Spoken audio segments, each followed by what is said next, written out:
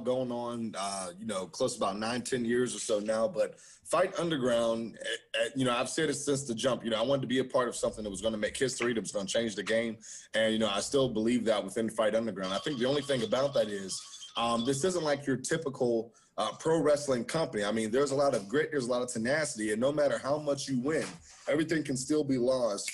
Just like that, just by how the rankings go and how the voting and the council meetings and everything goes. So, I think when, looking at it now, I mean, I'm definitely privileged to be the winner for Area 1. I look at people like AJ Alexander, I look at people like Loss Prevention, and, even going further to where, I had to, win against Justin Idol, but, no slouches by any means necessary on the Fight Underground roster. So the fact that I'm able to kind of, get to where I am right now, and now seeing however things turn out when it comes to Beastman and I, that's the name of the game. But like I said, it's nothing but grit, tenacity, and I still say it because I don't mind a little heat, even as from an old grumpy billionaire. There was a Fight Underground before there was a Raw Underground. You see what started last, and you see what ended first. That's all I got to say. Yeah, it is something when you have something that actually starts with the passion and not with the let's try this on TV this week. No, that entire first two areas are up on the social media for Fight Underground, of course, and the entire first area is actually up on the network, so you can see it all in one place. So. I mean it's been something different. You've now been in two different venues where you're just wrestling in front of the rest of the roster, and well, even some of the people that are trying to get on the show, and I don't know, got their moves tried out on a little bit, I guess. So, but excellent. So we were joking, of course, about the USA Network show earlier, in case anybody needed that clarified. Otherwise, and I know we had you on talking on Indie Mayhem show early on in the pandemic and kind of adjusting to everything going on. I know you've picked up the Eclipse Tag Team Championship. We've had Zeke Mercer on the show with showing that hardware off. We were a little less afraid of having people in the studio a few months ago. So how have things been going for you? Out there in Ohio? I don't know if wrestling's really kind of picking up out there yet. I know it's not really here in the Pittsburgh area. Yeah, right now in Ohio, I think everything is still very closed. I mean, we're still doing training, and I think that's one thing that's been helping with the pandemic is with training. We all have our guys and our girls train with face masks on, and even us when we're coaching, we have to wear face masks. So I think just naturally just being able to press our lungs and our lung capacity to another level, that's at least a positive you could look at in the middle of wrestling in this pandemic. But other than that, Ohio's been slowly opening up, very, very limited socially distant crowd there. So just making sure we're doing that, but keeping everybody safe at the same time. And then at the same time, even outside of that, coming back to certain areas where now I was used to double booking for certain nights. But now that's very, very, limited. So, still doing very few shows, no crowd at Eclipse. Clearly with Fight Underground, there's nothing but us in the locker room, and our fight council is there. And, some of those companies are still adjusting and waiting for weather to get warmer so they can have outdoor shows. That's going to be a little bit more financially feasible for everybody. So I think at the end of the day, the mindset is still the same. We come in and we dominate wherever we're called to. We go in there, we try to get the gold, walk out, and, increase the paycheck by the end of the night. Absolutely. It's good to see that people are getting back into training. I know I've seen a lot of pictures of people getting back into the training here in the area as well. So that's good to see, and people kind of working that out. But I know not everybody can or feel comfortable or was at a different level. So, respect to that. So there's these pictures that just popped up. I noticed in my feed from you in the last week. One of them's right there behind you. What is this? Hey, there's Shane. Who's that? Yeah. So these are my crew. My crew clearly. I don't know who. Let me see if I got it. Look, a meteorologist. That guy right there. I don't know who that guy is. But Con right there. Shane right behind me. Moses on the other side. My man that just had his official debut that's live now on Ring of Honor Wrestling YouTube page. O'Shea Edwards, the Kaiju. He is live right now. So what we're doing right now is everything that's happening right now, our mindset is how can we dominate by any means necessary? And one of the things, we just had a full debut with all five of us together for the very first time on the indie circuit, which has been kind of the talk of the but has been kind of the talk of the area, because, you know, not often are you able to see gentlemen like us that's able to come in with a strong mindset, all come together, even on the independent circuit. So, you know, we said, you know, even outside of Ring of Honor, our game is to change pro wrestling in general, as a whole, worldwide, universal, international. And that starts with even coming into our independent wrestling organizations and everything like that. So, you know, this was taken, I can't go too far into it, but this was actually in Texas.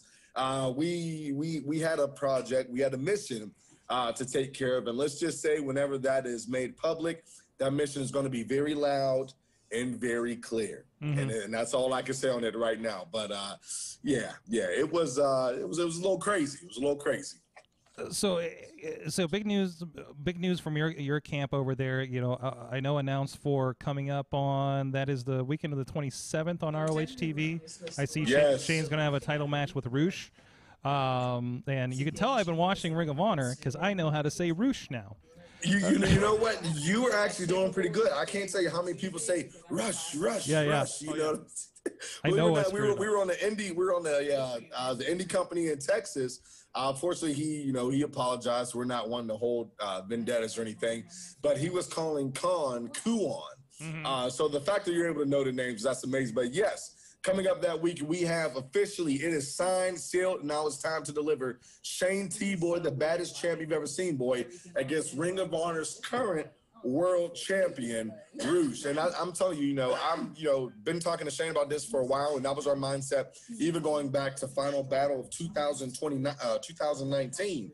Our mission was, hey, we didn't hold on to the world television title like we wanted. He said, listen, we're not going to look behind us. We're going to look forward. My next mission is, I already achieved this. How can I get to a world title now? And, it took a little bit of hard work. It took some negotiation, but I think we're finally in a spot to where the world is hearing us. There's a Facebook page called Choose Your Honor that people can go on there and say, this is what we think we want to see. And I'm here to tell you that the office does listen to that and does take adherence to what the fans are saying, what the crowd is saying, very, very close to heart. So the fact that we were able to kind of sign our dot on that contract for Shane Taylor versus Roosh, I'm telling you, it's going to be nothing but money. I wouldn't be surprised if someone leaves out in a stretcher, honestly. Absolutely. I'm in that Facebook group, and I know when the question came up, asking about who should get a title shot, like seeing the actual organic fanning or reaction to the Shane's the guy.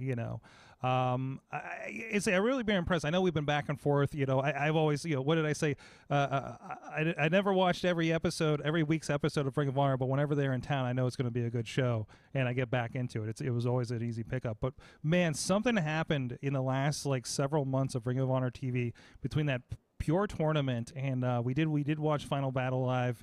A few of us here on the Mayhem show. It's like, Ring of Honor has always had a really good vibe for the live shows, but there's something they're doing with those closed sets down there in the bubble in Baltimore that's just like, it's like Ring of Honor refound their voice a little bit. Yeah, I think that was one of the main things. I think before the pandemic fully went into factor, there were talks about bringing back the pure title, but I think even outside of that, and like we've seen with WWE stepping up their game, AEW stepping up their game, Ring of Honor, we're no newbies to this. We know what it's like to handle ourselves in the midst of adversity and say, okay, the people that are laughing at us, it's not going to take us long to prove them wrong. And I think that was one of the main things. Clearly we went on a hiatus for nearly about a half a year with no live shows or recorded empty arena shows whatsoever until they were able to find a proper balance just to make sure everyone is safe. So between the protocol that's in place with having people locked in the ROH bubble for days upon days upon days, I think even outside of that, when it comes to production, when it comes to management, when it comes to all the guys and the girls in their locker room, I think right now was a time that said, okay, this is our time to rewrite our wrongs. This is our time to show why we are considered the best wrestling on the planet. Mm-hmm. And, I feel like right now, no shots are being held. It's about how can we deliver this day in and day out on a consistent basis. And I think that's what people are seeing right now. Absolutely. It's really interesting to see that development and seeing these pure matches. And just seeing kind of a refocus on character, it seems, too. Like the profiles have just been like these match profiles, like they'll drop in a guy that I really don't know, and they've just been absolutely fantastic. I've been really impressed. We mentioned this on the side before the show because I know, Mike, you caught this too. I saw that Cheeseburger has been renamed. and Cheeseburger is one of those guys you always look forward to on one of the indie shows or the Ring of Honor shows. But getting that backstory of why he was Cheeseburger and now he's going into the Pure tournament. I know that match opened the weekend. I didn't have an opportunity to catch it, unfortunately, but I plan to. But that's been some cool things about that. Or Joe Keys that we know from. I've seen him up in Revenge, and of course another promotion here in Pittsburgh. To see him come in and just pretty much black trunks, no, I forgot what his entire vibe was when he was here before, but just being like pure wrestler Joe Keys and just Jonathan Gresham last week has been like I love these stripped down and rebuilds that are happening over there right now. Yeah, I think it's one of the things where we're like, how can we be different? And, it's not necessarily to the fact of how can we rewrite something, but when you look at things like the Pure title, I mean, you look at just the legacy behind that belt and some guys that are, at what people are considering the Mecca right now, it all stemmed from, and I think that's what a lot of people don't understand. When you look at pro wrestling as a whole, everything has a root back to Ring of Honor. And, some people know that and some people find it out years later. But when you really do your homework, everything has a root back with all your major companies outside of Ring of Honor. Somehow it all has a root back to Ring of Honor. So I think, just like you said, Sword, was that time for us to find our voice to the best of our ability, but also saying, okay, this is what we have. We're confident in what we have, and let us push it out there even further. Let the viewers know what we have and why they need to tune in. So with my boy Cheeseburger was actually one of my opponents with my debut. I had a triple threat against him and my good friend of mine, Derek Neal. But, seeing him now, the world famous CB, and, talking about how he got his name. But now, while there have been some pros with that, there have also been some things that have naturally held him back. So even now, you look at Cheeseburger that's been in the game for 10 plus years now, including mainly at Ring of Honor, and you're even seeing him refurbish himself, refine himself. And then, showing things that, even guys that shared a locker room with him didn't even know he had in him. So I think it's very refreshing for a lot of people, honestly.